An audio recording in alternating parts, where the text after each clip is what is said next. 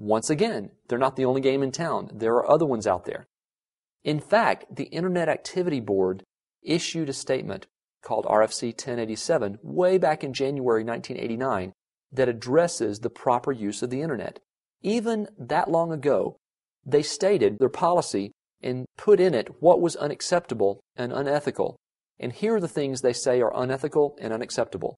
Any approach or any attempt to seek to gain unauthorized access to the resources on the Internet, to disrupt the intended use of the Internet, to waste resources through such actions, to destroy the integrity of computer-based information, or to compromise the privacy of users. These are all activities which the IAB states are inappropriate and unacceptable as well as being unethical.